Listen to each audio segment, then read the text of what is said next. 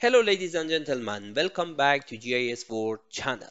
Today I would like to show you how we can have some changes in the attribute table in QGIS or copy the attribute table from one layer to another layer. So let's check it.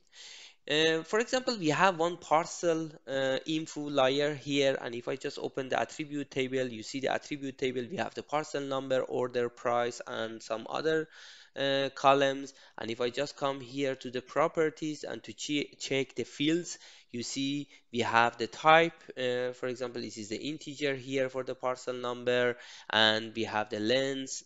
And for example, for the order, we have the type name is the string.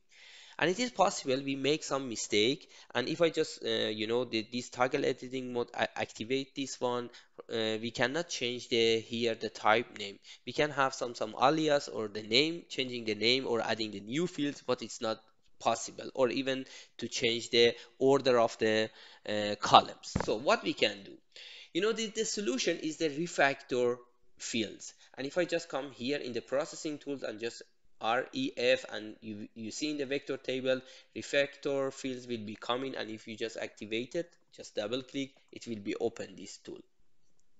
So here we see the input layer here, source expression, name, type, length, and as I said, for example, for the parcel number, I did a mistake and I would like to have it as a text, a string.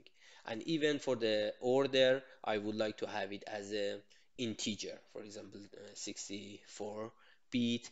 And I would like to see the order uh, here after parcel number, and even you can change the order of your columns. And here even it's written, this algorithm allows editing the structure of the attribute table of the vector layers. Field can be modified, their type, name, and using field mapping.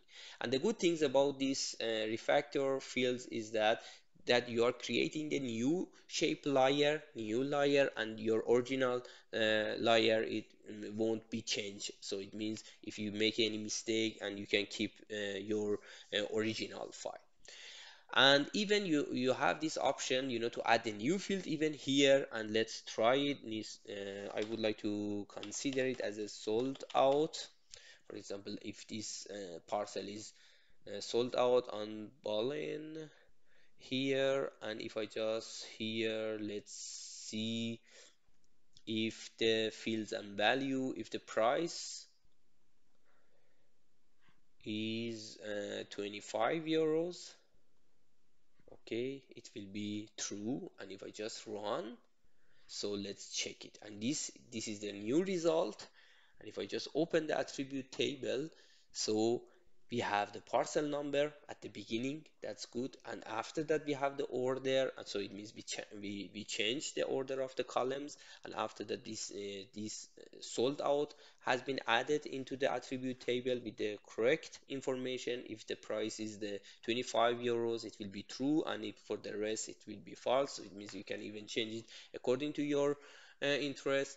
And after that, if I just check it in the properties, in the fields, you see right now the parcel number instead of the integer is the string, and the order instead of the string is the integer. So we change the type name. And after that, you can just save this layer into the as a shapefile or the GeoJSON. So it means you have the new layer here with the same attribute and with the some small changes or even the big changes, and even you can keep your original files here.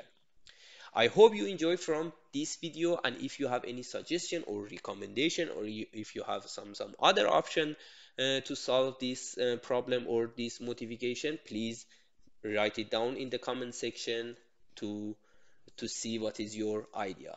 Thanks a lot, and see you soon again.